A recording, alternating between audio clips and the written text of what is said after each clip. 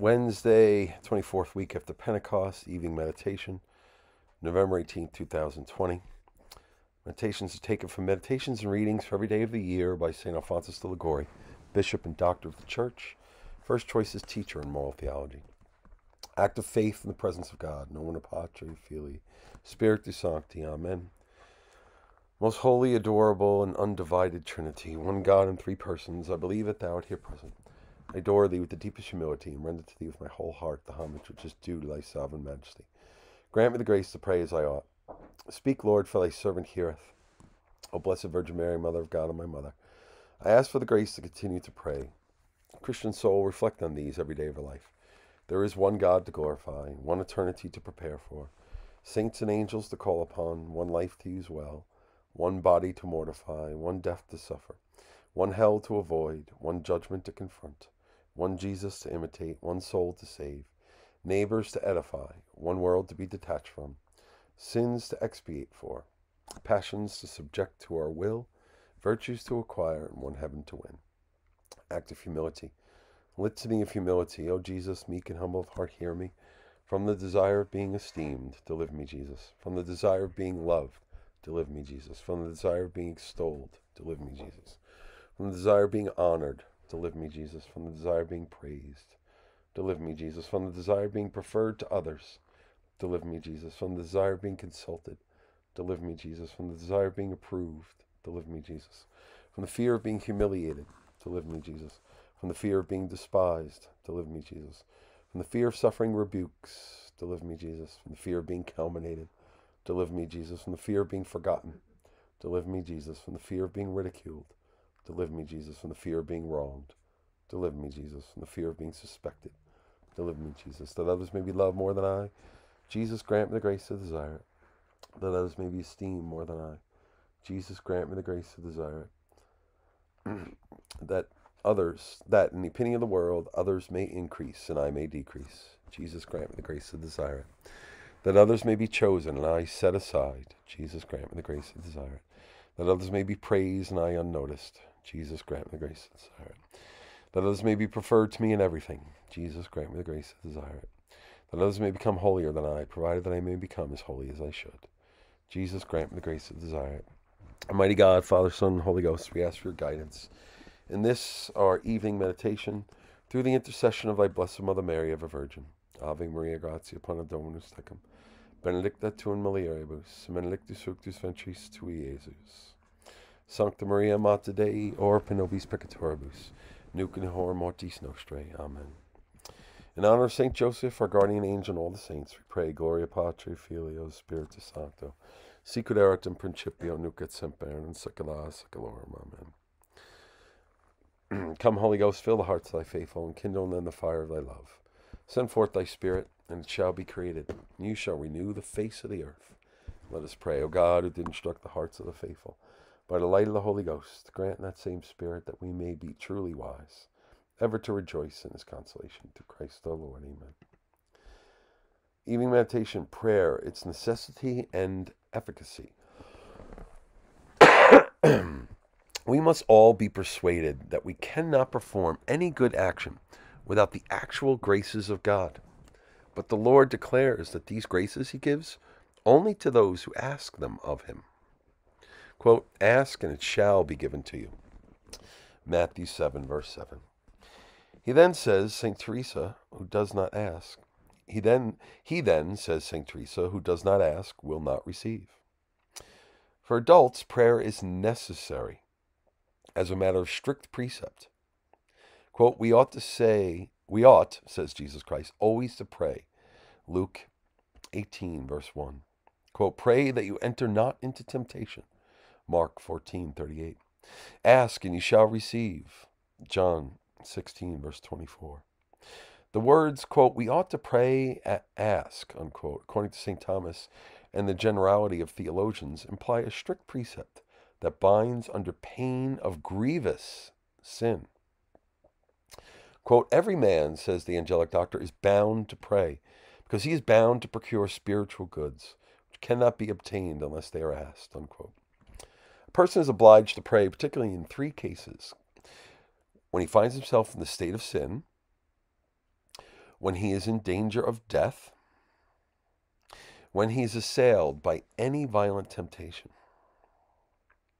Prayer is necessary not only as a matter of strict precept, but, according to St. Basil, St. Augustine, and others, it is also necessary as a means of salvation, without which it is absolutely impossible for us to preserve ourselves in the grace of God and to be saved. Quote, "It is simply impossible," says St. John Chrysostom, "without the aid of prayer to lead a virtuous life." Unquote. The angelic doctor teaches that, quote, "After baptism, continual prayer is necessary for a man in order to enter heaven." Unquote. Because, as the saint, though sins are canceled by baptism, we still have temptations to conquer, which we shall not have strength to overcome without prayer. Hence he says in another place, quote, "After a person is justified by grace, he requires to ask of God the gift of perseverance, that he may be preserved from evil to the end of life." Unquote. To understand the reason of this doctrine, it is necessary to know first that, without special aid from God, we cannot continue for a long time in his grace, without falling into mortal sin. For we have so many enemies that continually combat against us, and we are at the same time so weak that if God does not assist us with special helps, or if he gives us only the common graces given to all, we shall not have strength to resist. This is even a dogma of faith, defined by the Council of Trent in the following words, quote, "If anyone shall say that a person who has been justified can, without special aid from God, preserve in the justice which he has received, or cannot preserve with such aid, let him be anathema." Unquote. It is necessary to know also that this special aid to persevere in grace is given, at least ordinarily speaking, only to those who ask it. Quote, "It is evident," says St. Augustine, "that God gives, even to those who do not pray, some gifts, such as the beginning of faith, and that he prepares other graces, such as perseverance to the end, only for those who ask them." Unquote. From all that has been said, we must conclude that prayer is strictly necessary for the attainment of salvation. All the reprobate have been damned in consequence of their neglect of prayer. Had they prayed, they would have not been lost. And the saints have become saints by prayer. Had they neglected prayer, they would not have become saints and could not have been saved. We must be persuaded, as St. John Chrysostom says, that to neglect prayer and to lose the life of the soul, the grace of God, are one and the same thing. Lord, assist me and hasten to my aid, for if thou delay thy assistance, I shall fall and lose thy grace. If we pray, then we shall be certainly saved. If we neglect to pray, we shall be certainly lost. Consider the efficacy of holy prayer. Quote, "Prayer, though one can do all things," says, quote, unquote, says Theodoret, "he who prays obtains whatsoever he wishes. And in this it appears to me that God displays the immense love he bears us, and his ardent desire to promote our welfare. What greater love can a person show to a friend than to say to him, 'Friend, ask what you wish from me, and I will grant your petition'? This God says to each of us, quote, 'Ask, and it shall be given you.' Luke 11, verse 9. He makes no exception. Quote, 'You shall ask whatever you will, and shall be done unto you.' John 15, verse 7. He tells us to ask whatsoever we desire and promises that our prayers should be heard. St. John Climacus asserts that prayer is so powerful before God that it, as it were, constrains him to give us all the graces we ask. Devout prayer does violence to God. We are, as David says, poor mendicants. Quote, 'But I am a beggar and poor.' Psalm 39, verse 18. But to be rich depends on ourselves. Let's ask graces of God, and they will be given us. Let's ask them frequently, and they will be poured out upon us abundantly. David blessed the Lord in a special manner for his goodness, and always uniting his mercy to our prayers. Quote, 'Blessed be the God who has not turned away my prayer, nor his mercy from me.' Psalm 65, verse 20. St. Augustine explains this passage in these words, quote, When you see that your prayer has not been turned away, be assured that the mercy of God is not turned away from you. Unquote. When you see that you pray, be certain that the divine mercy will not fail to assist you.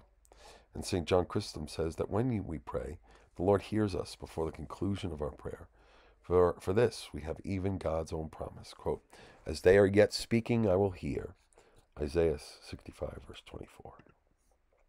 Concluding prayer, I give thee thanks, O God, Father, Son, and Holy Ghost, for the light which thou now bestowest upon me. I make a firm purpose of my will that I may, in uniformity with your divine will, O triune God, keep my resolutions and keep them well. For love of thee and thy mother, the Blessed Virgin Mary, so that through her intercession I may receive by her loving hands the grace to be ever faithful to my resolutions, my state in life and rule of life, now until the hour of my death. I give thee thanks, O God, for the patience with which thou hast hitherto borne with me. I see that, although I forgot thee, thou didst not forget me. I am sorry, my sovereign good, for having turned my back upon thee, and I am now resolved to give myself entirely to thee. And why should I delay, that thou mayest abandon me, and that death may find me as miserable and grateful as I've been even until now?